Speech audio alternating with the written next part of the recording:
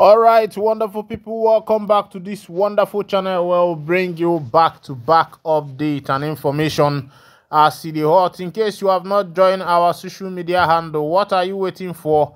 Kindly go ahead and subscribe, like, comment, share, and also remember to on your notification button so that whenever our news drop, you go be the first we'll collect them. Oh yeah, let's go down to the news proper as the hot. You don't share it. As it be, the Prime Minister of the Biafra Republic government in exile, Mazi Simon Ekpa Wanjoko, don't drop another bombshell for the matters we say it is sub for the obodo of the indigenous people of Biafra. But before I go bring you that direct talk, make you hear from the Prime Minister direct. Make I show you one thing wey happen. They say also them are confused. Where's the request to establish government colleges at Okigwe? Remember, say Uzodema will be saying I be the second time governor now for the state where they call Imo State. They don't they contemplate whether they go build government college at Okigwe. I go say all this establishment, why they carry and bring them to you, because say now the matter will be say concern the land of the indigenous people of Biafra.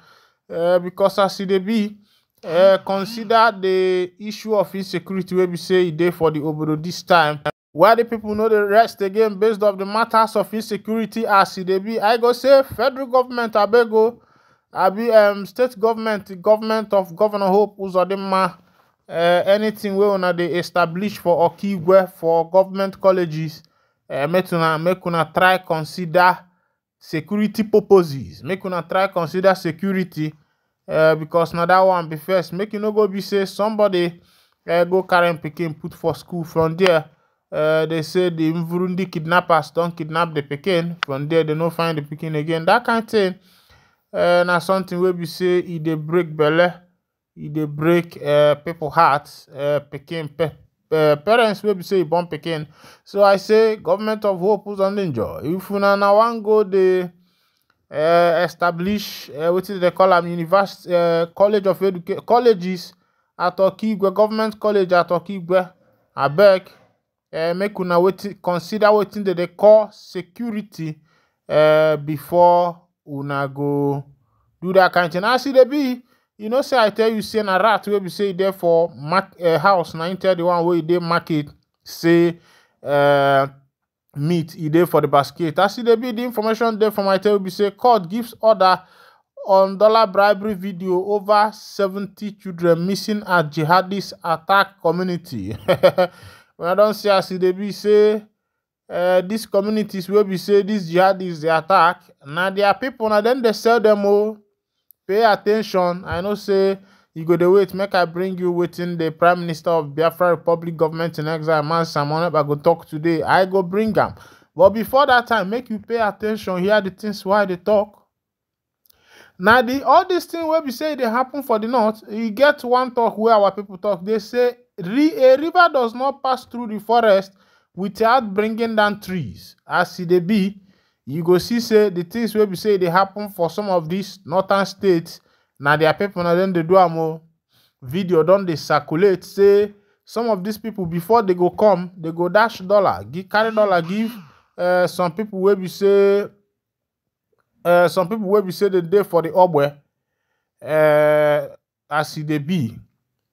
Now so they go come, the other obwe security go disappear for them. They go fit carry out their operation. The video done the trend, and government one they carry mouth chook inside that matter, make them know where water take enter inside the watermelon. You don't know now because watermelon no just carry water. You get where water take enter inside watermelon. Even the coconut where we say they up, you get how water take enter coconut, because you know go tell me say coconut they himself water go enter inside. And I waiting the government they try find out. But of course, you know, say people where they do these things and the big people where we say they do for government. Because poor Fulani no go fit get AK-47 rifle carry and the waka. Poor nomad no go fit get AK-47 rifle. Na him oga, na him give am to ram. Meanwhile, Ndi Igbo, Ndi Igbo, how many times am I calling you people? Ndi Igbo, how many times? Make una use una tongue, count una teeth, because as na onye na-amala ebe mmiri nọ mabịa adịrị m abịa nọ wee bi onye na-amala ebe mmiri nọ wee bido ada amakwa n'ebe ọ nọ kwụsị. Oya, let's go. Make you hear the Prime Minister of the Biafra Republic government in exile as the man, the Nyan. And the reality is always speaking. So my people, the Biafra redeclaration or declaration of the restoration of independent state of Biafra is scheduled to happen this year in Finland. Like you all know, before that happens, we need to capture as many locations as possible within the Biafra territory. We need to capture barracks. We need to make sure we capture government houses. If we do not capture them, we make sure there is no presence of Nigeria security within Biafra territory. That is our target. For us to achieve this, we need fund. It is not by mouth. We need fund. We have the men. We have the weapons. We need fund to make sure that these weapons is sounding the sound of freedom every day. We have been killed for a very long time. And this is the only time in the history of Biafra, in the history of Nigeria, that we rose up to pick up arms to defend ourselves. This is the first time ever. And we have been able to defend our land. So why are those who are standing by the roadside or by the fence, why are you still standing? You buy this particular propaganda of Simon Ekpa is destroying everything in the Southeast, which is a lie. I was not the one who closed the port. I was not the one who did not bring the international airport to the Southeast. I was not the one who didn't build the road in the Southeast. All these things has been there before Simon Ekpa come to the limelight. But you know, always they look for a way to kill those who have risen up to say enough is enough. And you cannot be a tool to support such impunity. If you have been used for a long time, it is time you turn around. Look at what is happening in Nigeria today. The question you should ask yourself is, if something happened tomorrow, what is going to be your fate? What is going to be the fate of your people? The hope you have is this government and this Biafra movement today. Because at the end of the day, you will come to us. And by then, there will be no room for you to even puff. Because we are going to adopt a very stringent measures against those who did not support this struggle. I am telling you the fact.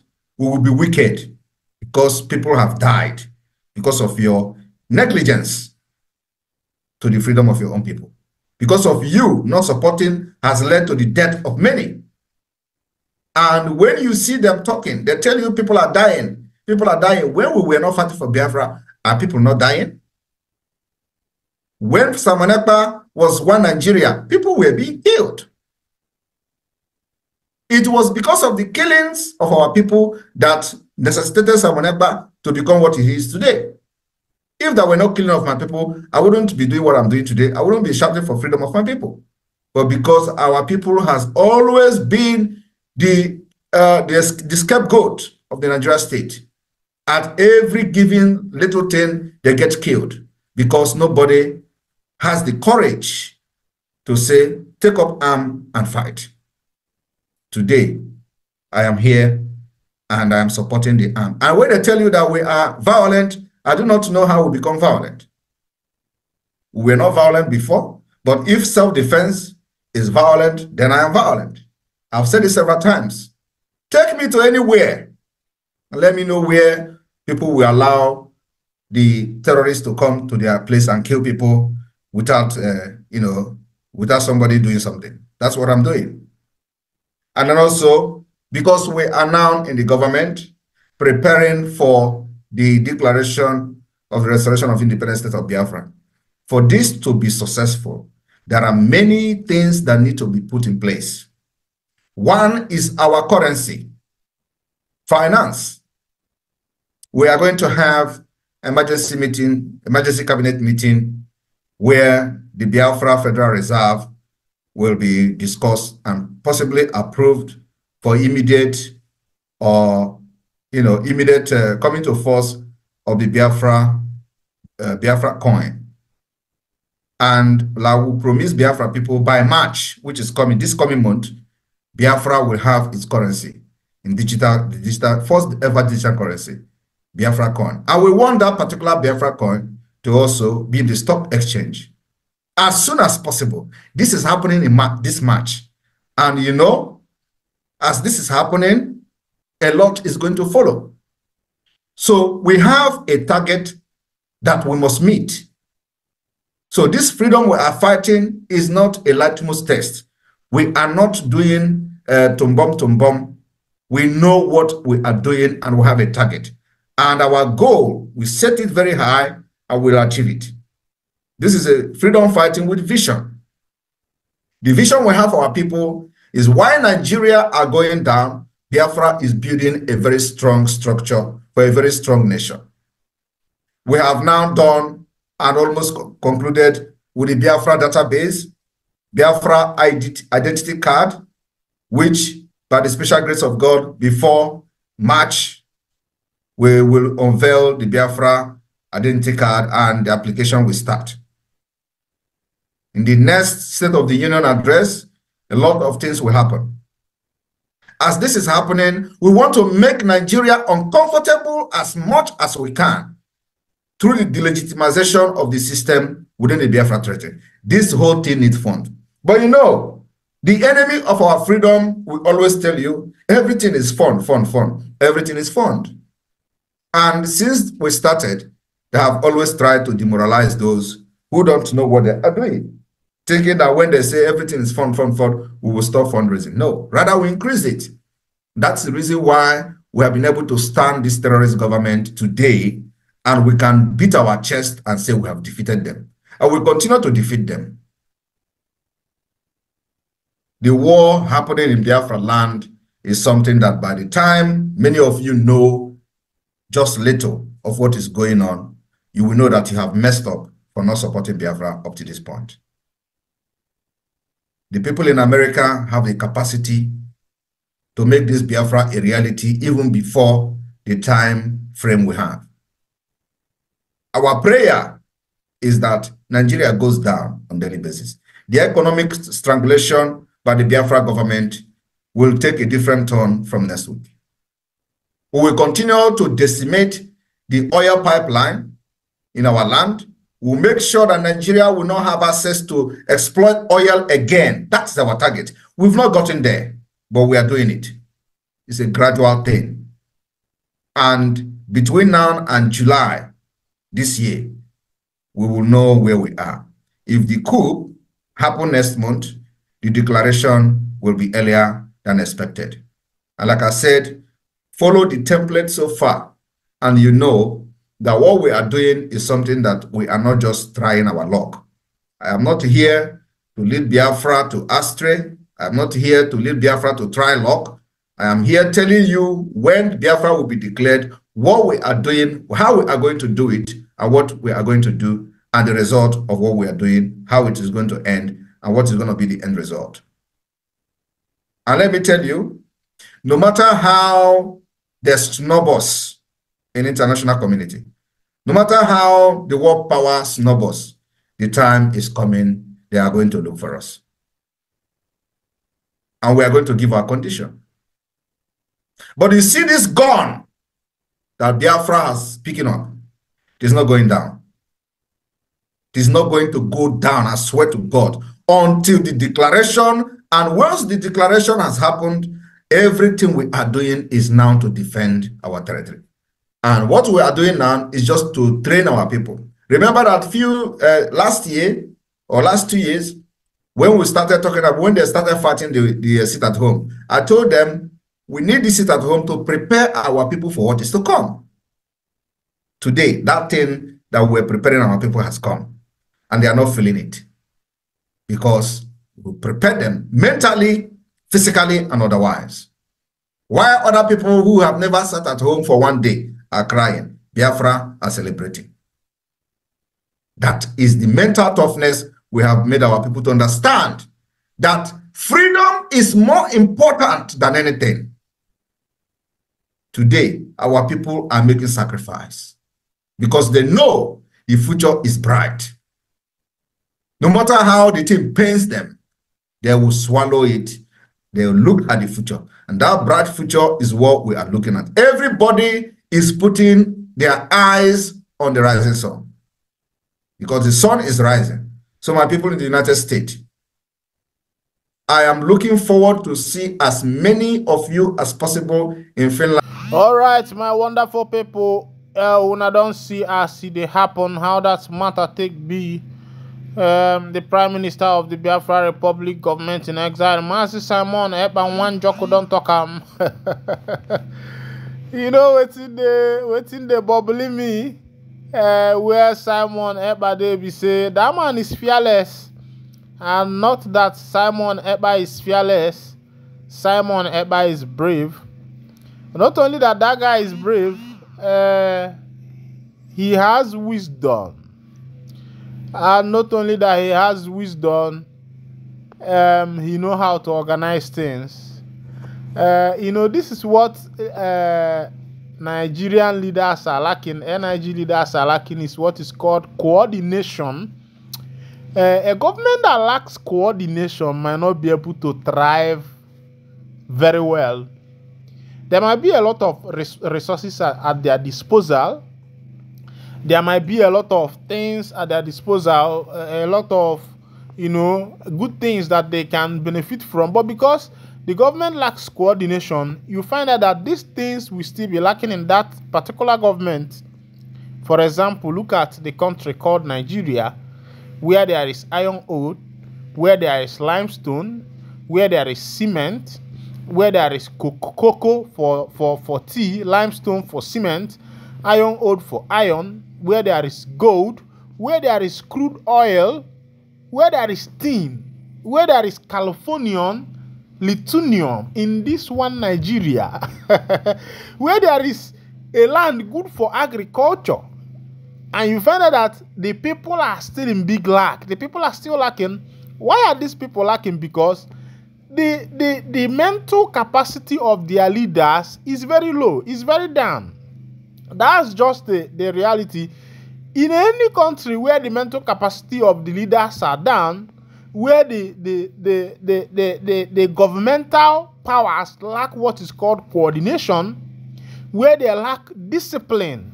Another part I need to touch is discipline. The government of NIG lacks discipline, and I believe that the government of Biafra is about to teach them what is called discipline. I don't know if you're getting the point. Because a government that lacks accountability, the government in an NIG lacks accountability. How can you tell me that after the EFCC raided a lot of politicians during the time of Muhammadu Buhari, immediately he entered office, one of his statement and vision statement is to fight corruption. According to him, he said that he came into power to fight corruption. And on that note, now, because the government lacks what is called accountability, this will show you that the government is not going to go far. A lot of things that we are recovered during the Muhammadu Buhari's administration, and when this present government started asking about audit, what about the audit? Where are the audits? Where are the record of the national assets? Things recovered, stolen assets from the government that were recovered back. When these things were being asked for, where are these assets? Where are these assets that are belonging to the government? They are nowhere to be found. The auditor said they don't have a record on this. That was when they find out, they started bringing up the allegation, or putting the allegation on the former governor of the central bank, whose appointment or duty Tinubu froze and sent into the EFCC net. Now they started looking at a case where the president's signature was forged. You can imagine such a funny country, such a clown country, if I should put it that way, because looking at what the leaders are doing, this will show you that the leaders are practically playing. You know, in a government where you don't have accountability, where those who are put in power to account to the masses are not able to account. There is no accountability.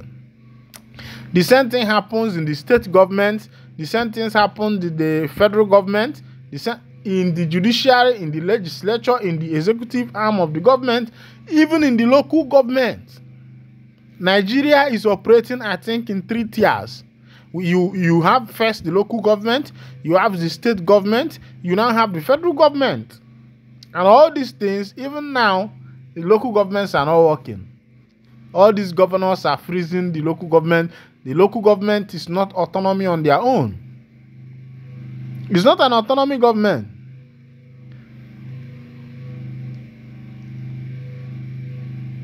Local government is not autonomy on their own. Meanwhile, be that as it may, and be that may as it may be, you don't see as it happen. If we continue to talk the matters where we say it dey for the country where they call NIG, we know we go today. As it be, Abia launches data capturing of PWDs. Oti kaigeso mone jeje mona nana oti kaigeso oti kaigeso mone jeje mona nana oti kaigeso.